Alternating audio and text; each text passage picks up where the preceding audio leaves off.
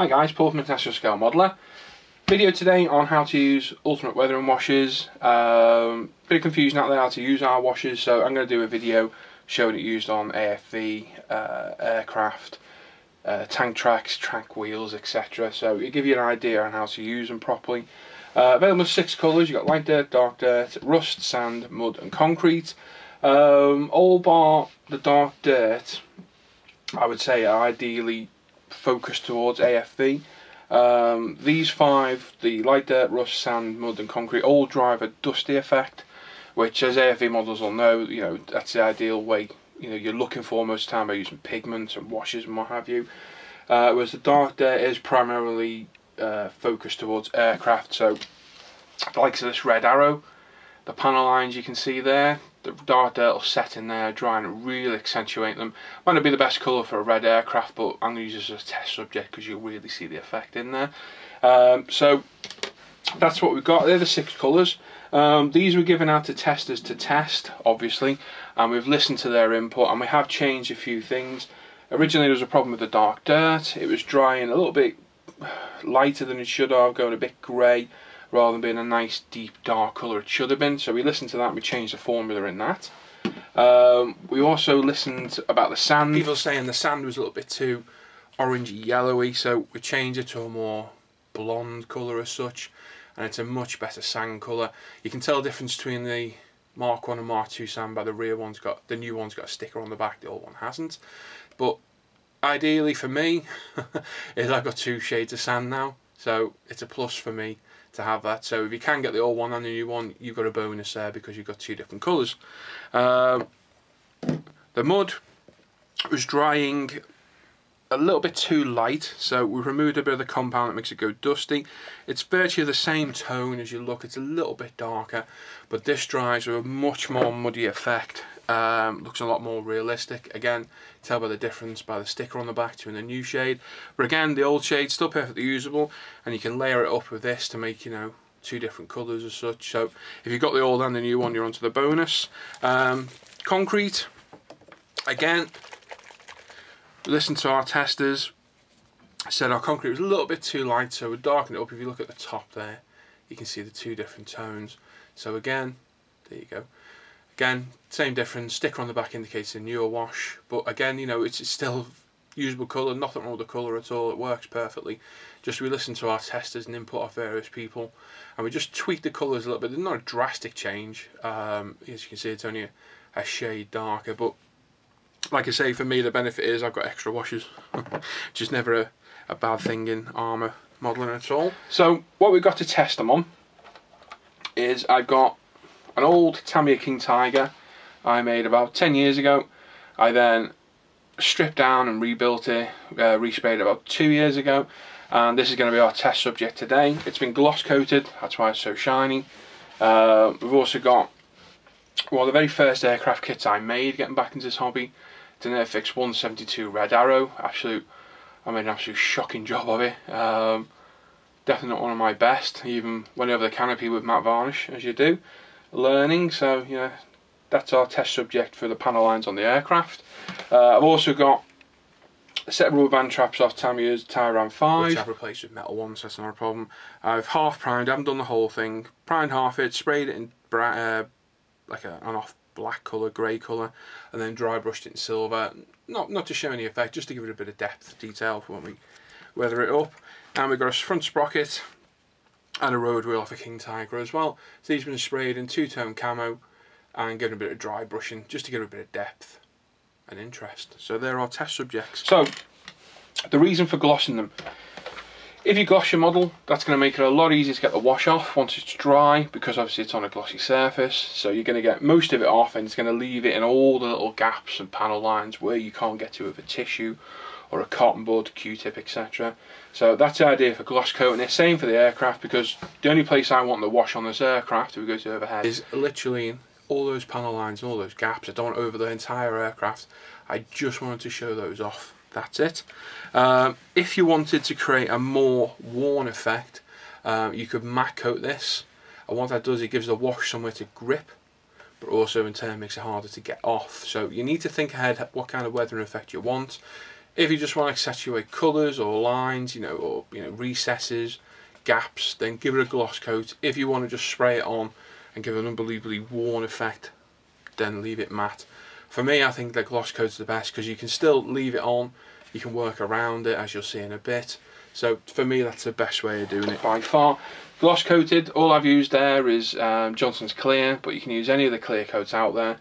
Obviously test them on a subject first, because I know certain people have certain problems with different clear coats, so we can't guarantee that you're not going to have a problem with that particular clear coat on your model. But for me, I know with Clear, Johnson's Clear, it works fine, and that's where I use all the time for it. So in use, you need a brush, nice flat brush. Try and use a brush that you're just going to use on the wash. So I bought AK's brushes because they're bright orange for all my weathering, and I know this brush is used for the washes because of the shape. It's the only one in there. Never dip your brush into the bottle. Which one should we start with? We'll start with the light dirt. Don't dip your brush in the bottle to get the wash out, because if there's anything on that brush, be it a bit of thinner or cellulose, then anything that's not in this wash, it can contaminate the wash and it won't work as it should. So always use a clean brush that you cleaned off, or has only been used for the wash, and decant a little bit of the wash into a cup. Over time, if I can turn it, you'll see there that the wash is separate. They do this over time. Quick shake mixes it all back up perfectly for you. So you need to keep this in mind when you're applying it to your model. And putting the cup is ideal because you can literally give it a swill around rather than having to shake that entire bottle. Now to shake them, make sure the lid's on nice and tight, otherwise it'll start to go everywhere. I like to give it a good shake by hand, and then I also like to just give it a tap on the palm of my hand to remove any other stubborn bits in there. Lid off. Think about what you want to, how much you think you're going to use, and just pour a bit in. So in there we've got about 4 ml, we've got about 5 ml in there. And most importantly, when you have finished, don't pour it back in the bottle, because like I say, if there's a contaminant on there and it gets in the wash, it'll cause problems with your wash, which in turn, it'll ruin your entire wash basically. So always decant it. You put in there what you think you're going to use for that day, and then throw the rest away. So what we're going to do, we'll take that turret off. Now this isn't my guide to showing how to weather vehicles, because that'd be quite in depth. This is just to show you how the wash works. So all I'm going to do, we've got a light dirt wash in the overhead cam, so make sure you agitate it. Plenty on the brush, and we're just going to give it a good stir. And a good brush all along those side skirts. And we're going to let it pool and collect everywhere we can. Spilt a little bit there. And we'll just let it collect. And as you can see on the overhead, a little bit too much there actually. So the beauty of this is, if you're not happy with what you've done, you can rinse it under a tap or use a wet cloth, take it off completely, start again. So that is the beauty of this wash. So all we're going to do for today on this is we're going to apply it on the side skirt. We'll let it dry and we'll see the effect that gives. So I'm going to put it right up the sides. And what I'm looking for is to show, it's been in a sandy terrain or a dusty terrain, and this will leave behind a nice dusty effect. So there's that done. We'll put that to one side there. Like I say, non-toxic, totally safe, clean up's nice and easy. As you can see, with my workbench nice and spotless. You can mix all the colours together to make whatever colour you want to. So if you've got the rust and you want to darken it up a little bit, you can add a bit of the dark dirt or the mud to give a different tone. So you can mix them all together. Totally non-toxic, safe. They don't taste very nice, I'll tell you that right now. And I certainly wouldn't advise drinking them. But they are safe, they're non-toxic, all natural products. So that one's going to be left to dry. That'll take probably, it's quite a thick coat, so that's going to take quite a while to dry, probably at least half an hour. But we'll leave that to dry to one side. Next up we'll do the tracks, and I think for the tracks, we'll put a bit of tissue down because it's going to go through. For the tracks I think we'll use a bit of sand, a bit of mud.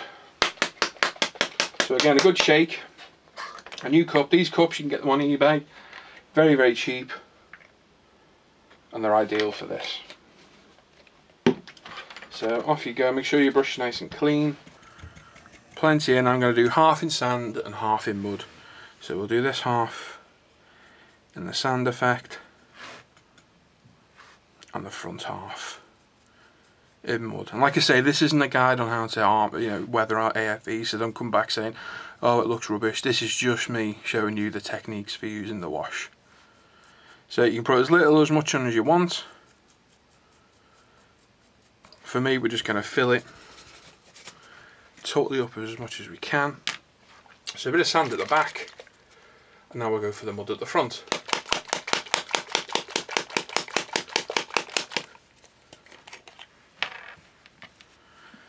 Two ways you can use this as well.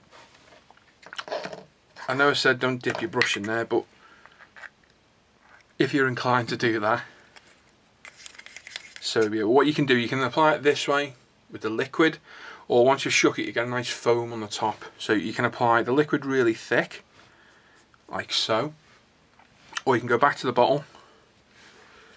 If I dry it off, then you can grab a little bit of foam. As you can see, the foam's not as thick as the liquid, so you can get a less, intense wash in the first instance. And what that'll enable you to do, once you've had one of the washes dry, if you get the foam off a different colour, you can layer that on top.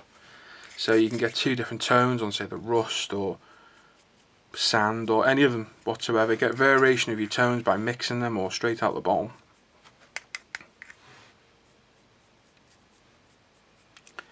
And you basically get any effect you wish for. So as you can see, both those washes have collected, if I can get it out of there, in the tracks, and where you can see it, they're going to dry. So what we'll do, once they're dry, we're going to take off all the wash off the top layer and as much wash from inside those links as possible, and that'll leave a nice dusty effect with the painted surface showing through and the dry brush, and that should give a good start basis or end basis to your weathering on your tracks. I mean, like I say, this isn't a guide on how to do it, but if you just want to put a bit of mud in there, job done. You can leave it in there, you don't have to take it out. All depends on the effect you're after, to how far you actually go. Next up, we've got a road wheel and a sprocket. We'll use, I think we'll have some concrete on this one. Not something I typically do on an AFV, depending where it was. It's a very dusty area, then you could put a spatter in the tread marks on a rubber tyre and what have you. There you go, I'm breaking my own rule there. Dipping the brush in. There we go. Like I say, remember, if you're not using your wash for a couple of minutes, make sure when you come back you give it a good stir, just to make sure you get all the full strength you need. So there you go. So quite thick in there, and what you can do, if you wipe your brush off or dry it off, you can go back, pick it up, and you can get, as much out as you like, so there's hardly any in there now whatsoever. Or you can go and wash it under a tap and completely rinse it off and start again. But for today, the effect I want it quite thick, like so.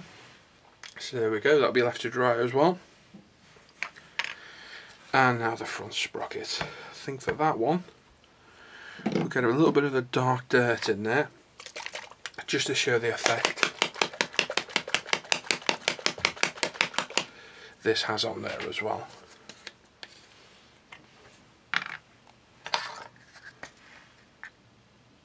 There we go, don't need much on there because it's only a small part. So again, you can mix colours, change the tones and what have you to as and what you like. So there we go. Just literally put it all in the sprocket details, all the nuts, all the recessed lines, and like I say, you can take it out, you can move it round. Just be aware that the more there is in there, the longer it's going to take to dry. So there you go. As you can see, all in those recesses and all those gaps. Perfect. Excellent. What we'll do while we've got that off, get a little bit more, and we'll get ready for the red arrow. So there we go. So like I say, AFV, we want to give dusty effects, so we're just chucking it all over it, and we're going to leave it, you know, in all the areas where, you know, it collects around recesses. On aircraft, literally all you want to do is get it in those panel lines. You could sit there with a brush and, you know, pin wash it all in, but the easiest way of doing it is just slap it all on, like so.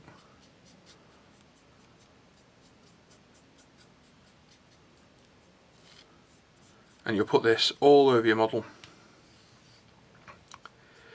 everywhere you can get it.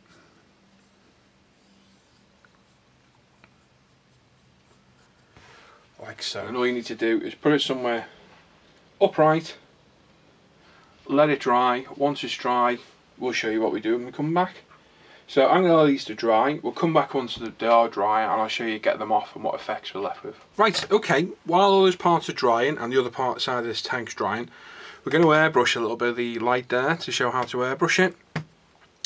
So as you can see, that side's been brush painted with it and it's starting to dry now. So we're going to airbrush this side. And all we're going to do is just going to give it a light even coat. We're not trying to paint anything because it's not paint.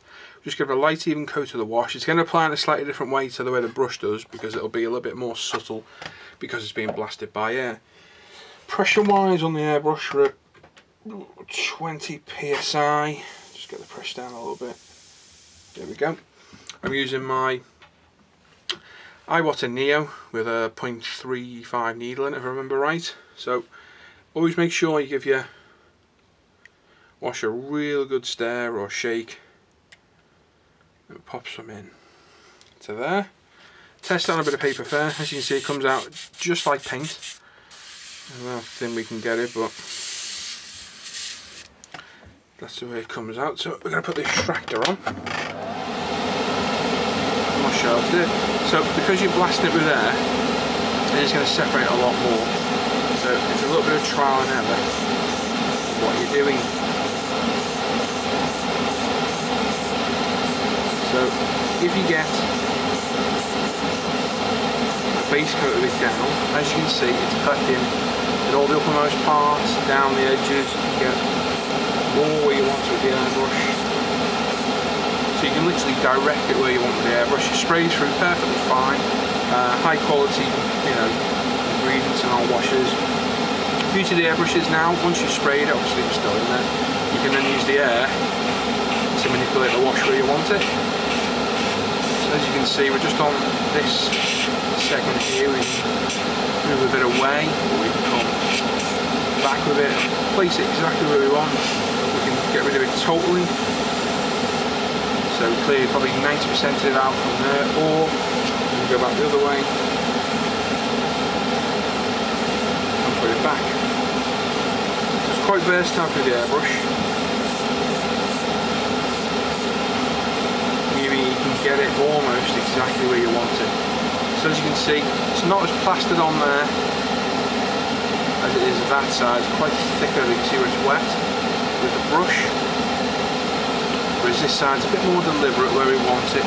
We've literally got it in all the seams, in the side skirts, the joining plates. It's collected around the nuts and the bolts rather, and it's collected on the bottom. Like I say, we can manipulate it round where we wish. We can put it up, down, you know, everywhere you want with the airbrush. Really simple, really easy. Again, it gives a different effect. If you're looking for a lighter, more purposeful wash, then you can airbrush it on. Or just go all over and then remove it all and brush it on like that side. There you go, airbrushes perfectly, sprays through real nice. Again, it is non-toxic, but with any airborne particles, don't breathe them in, regardless of what they are. Never ever breathe airborne particles in. Clean up, I would personally use a bit of water to clean this up, just to rinse through. Try a little bit thinner brush, I use paint. So it's just a case of pop the brush in, give it a good swirl around. I'm going to do the normal trick of backflowing it, tip it away, and spray any remnants in there. Obviously, before you come to use paint again, just switch that make sure you give your airbrush a good clean, just to make sure there's no particles or wash still in there. But it cleans up easier than paint. Just with 2 little squares through some airbrush cleaner. A bit of tissue. Wipe over the front. Wipe over the inside. There we go. If you look right down there, I can get a bit of light to catch. There you go. You can see my airbrush, absolutely spotless. So airbrushes perfectly, comes out your airbrush fine. But obviously, as with everything, always test it on something before you commit to a model, just to make sure you get the effect you want and what have you. But you can already see where this is starting to dry there. I assume, I haven't tried it actually, that if you keep applying air, it's also going to aid in the drying, which it actually is. So as you can see, there you go, that's drying there really nice and quick. On the front skirt you can see that colour actually starting to form right there. So as you can see, using the airbrush is quite a versatile way of doing it, and you are left with that finish. Very similar to the other side, but a bit more purposeful the other side. Again, we're starting to dry on the other side as well. So yeah, airbrush, very versatile. You can use it to dry it off. I've never done this before, it's the first time I tried drying it off, if I'm honest. I have to say it works damn good. So there we go, we'll put this with the others, we'll let them dry, we'll come back and we'll show about removing them. Right, it's been approximately 45 minutes since we did the washes. They're all very nearly dried. The only one's not dry quite is the sand, just in the middle, it's just still drying, but for the purpose of this it does need to be bone dry. If we go through the various colours and see the textures are left behind, we'll then go to removing them as well. So on the tracks, we got sand on the left and mud on the right. So as you can see, they're dried nicely. Mud's a nice tone, sand's a nice vibrant sand colour, so they're fine. We've got the road wheel, which we put concrete on. You know, I didn't put this on very thick. You see me remove most of it. I put a little bit back. You can see where it's collected in around the edges, all around the nuts and what have you. Then we've got the sprocket, which we put the dark dirt on. This has worked very well, nice effect.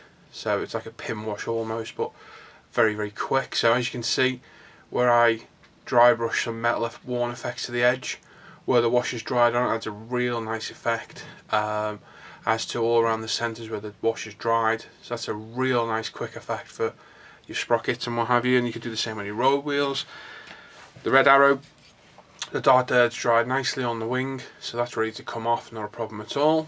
And on the tank, quite interesting results. We've got the side we airbrushed. Sorry about the thing, this is where I picked the tank up, unfortunately. We've got the side we airbrushed. So it's dried nice, dried really, really quick. That was dry within 5 minutes.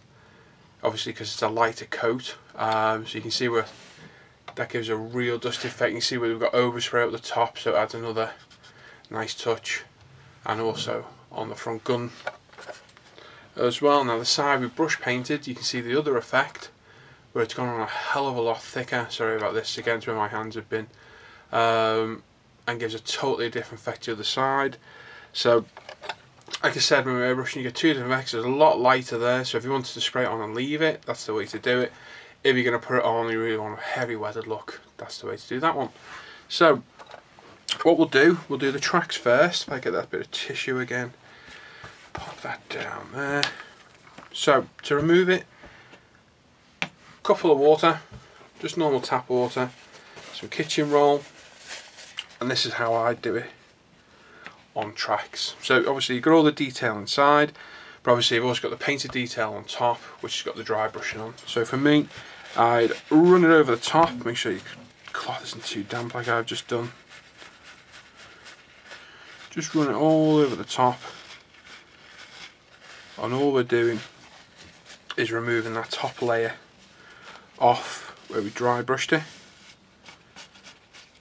Obviously because the nature of the tracks, we do get bits coming off. So as you can see now, just by doing that, you can see the glint in the centre of the track, so we've added the dry brushes come back through. So again, you could leave it like that if you washed. pardon me. You can leave that if you wanted. And you know, the muddy effect on the front, sand effect on the back. A bit OTT on the sand. The mud you could get away with, but to be honest, you'd never had it in that thick, the way I did it anyway. So to get that out, cotton buds in the water again, and we're just going to simply get in there as much as we can and get as much out as possible. That's the key to this. If you just want an effect, you really do need to get out as much as possible. And I'm not going to do the whole track because we'll be here all day. So I'm just going to remove a few sections of the back, just so we can see the effect left behind by getting a lot of it out. It's going to give a much more subtle effect. There we go, and if we just give it a wipe and a damp down. So there you go. So as you can see, you've got the part we just literally wiped off, and then the part where we've got a cotton bud right in and removed as much as possible. So that gives a lot more realistic effect. As you can see, I've got right in there and only just a bit in there. So it is down to you just how much you want to weather them. Obviously, it's your choice in the day. Again, if you wanted to get more, you get a toothpick in there, a cocktail stick, and get even more out and leave a real subtle part behind. Same on the mud. If you just want to get in, getting cotton buds right in there.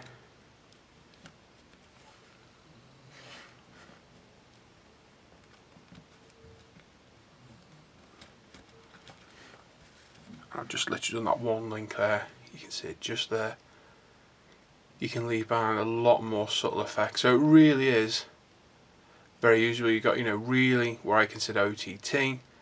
It's a real subtle. You could get more of that off. The mud, very warm muddy effect to a less muddy effect. This one's been off-road. This one's been off-road, but has been on-road for quite some time. Okay. Onto the road wheel. We lightly weathered this one, so two ways we can do this. You can leave it as it is and leave a very dusty road wheel. If it was me and I was going to leave that, any excess on there I'd remove with a finger. So as you can see, just on this upper edge, I'd take that off and just lightly rub all around, and that leaves a nice effect inside. Again, you can get the cotton bud, moisten it, get it right in there, and try and get out as much as possible without pressing too hard. What that's then going to do, if we quickly dry it, that's then going to leave all the nuts, the raised detail, the sunken detail with all little bits of concrete in, and that gives a very, very subtle effect. Quite hard to see there because it's a light colour on quite light colours, but it is there. And as you see, like I say, it's entirely up to you just how much you want the weathering to show through. Now on the likes of this, that looks really good as is. Again, I'd use my finger and I'd take that wash off all the raised parts just with a finger. As you can see, there you go, you're getting the brown on your finger. What that then does, that allows all the dry brushing to show through. It gives that real nice weathered effect now. So you've got the brightness of the dry brushing with the weathered wash look of the actual wash itself. Again, you can get a cloth in there, take a lot off. It really is down to you just how much you want to do. Very, very versatile weather and wash. And there we go. So literally, rather than looking out of a pin wash, then pigments, a weathering, different type, oil washes. Also, this is just a one step. And to me, it probably needs. I would have left a little bit more on the sprocket teeth to give a little bit more worn effect. But you can put more on. You can take off. You just reactivate the wash again by getting it wet, and it'll take it all back off again. So, like I keep saying, it is down to you how much you want to do. But to me, that's a fantastic effect just from applying the wash, leaving it for half an hour, coming back, instantly done. So as that one rolls away quite handily. Now, aircraft, I'm going to grab a fresh bit of tissue. The idea with this wash, we don't want this all over the model. You might do, depending on the model you're doing, aircraft. But for me, all I'd want is it in those panel lines. So moisten tissue, wipe it over, you can see just how easy it comes off. Really easy. That's the idea of the gloss, you see. If that was matte, that wouldn't come off anywhere near as easy, and you'd have a lot more worn effect.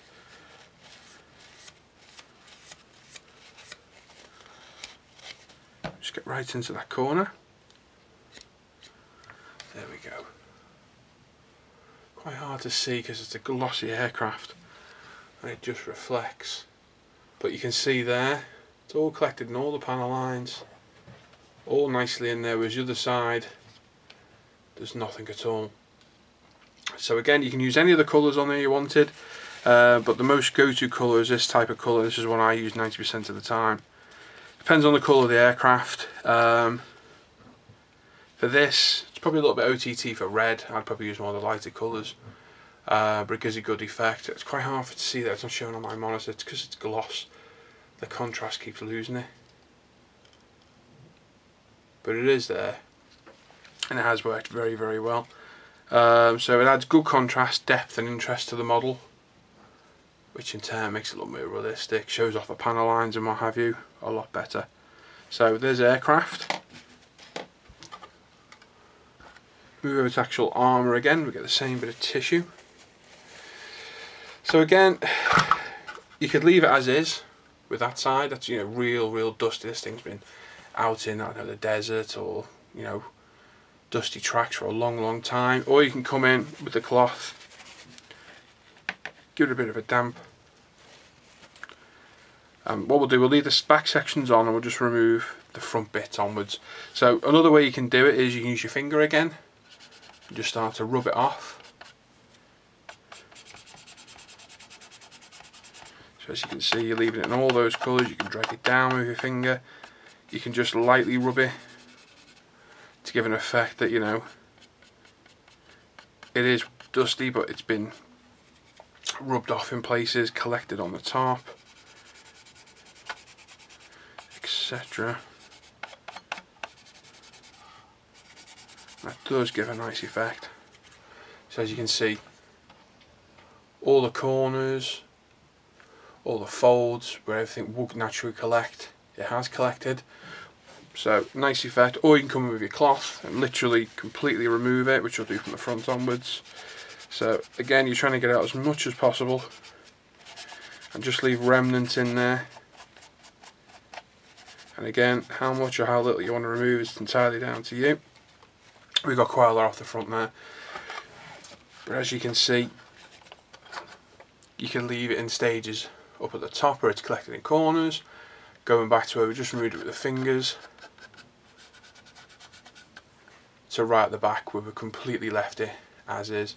So very versatile. As you see, where I've taken it off, I get a real good wipe to get everything off. You're completely back to your base colour you started with. So if you're doing it, you're not happy, you can take it off, start again. Or, you know, you've got various tones where we're taking a lot off, not so much, hardly, you know, we removed it with a finger, and so we haven't taken any off whatsoever. So very versatile through the airbrush. The other side's a lot thicker, so this is going to give a lot more different effects. So because it's gone on thicker, it's also quite hard to get off because there's a lot more substance on there.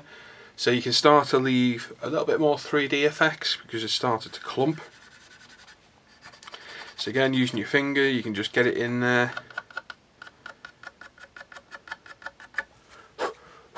Add all sorts of different effects.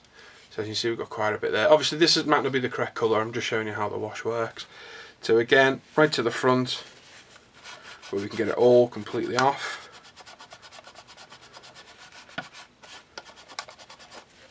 And if we so wish, we could start completely from scratch. So very versatile, very useful, and very fast. One thing I did notice off camera as I was waiting for it to dry, this side was dried ridiculously quick, really fast, probably 10 minutes.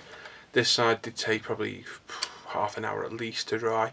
So it does show the different ways you can do it for quickness. And as you can see, airbrushing it has taken it up the back here, onto the toe cables,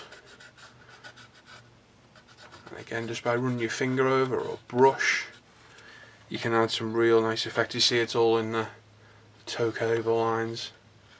So the idea of taking it off is that you leave it in the recesses, and that's what gives it the visual effect. To me, it doesn't look as good like this.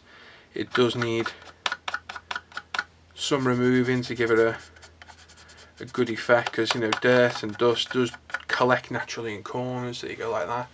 So you know, the thing of the wind or whatever the direction of travel, it does naturally collect in corners and what have you, and that to me gives a good effect. But like I say, you get the full option from taking it all off to taking it all off to leaving some on, a little bit more on, a lot more on, to leaving it untouched. So it's a good scale down the way you can do it. And like I say, you're not happy with it, get a brush on it. I don't know if the brush is dry, kind of is. Get that wet and it'll take everything off completely, and you can start again. So very, very versatile. That's how I use the washers, and that's how we design the washers to be used. If I get everything back in again, you can see all the different effects. So hopefully that helps some people using the wash, see the different effects that you can achieve weathering wise, and obviously it's a lot quicker way of doing it than some of the older techniques, and gives the same effect. So hope that's proved useful for you. If you have any questions at all, please comment on the video, or you know, send myself and Lee at Ultimate some messages. Sorry about the drilling, having some work done in the house as well. Perfect time at the end of my video. So if you have any questions, don't be afraid to ask us. We'll always try and answer them, and we'll see you soon. So take care. Thanks for watching.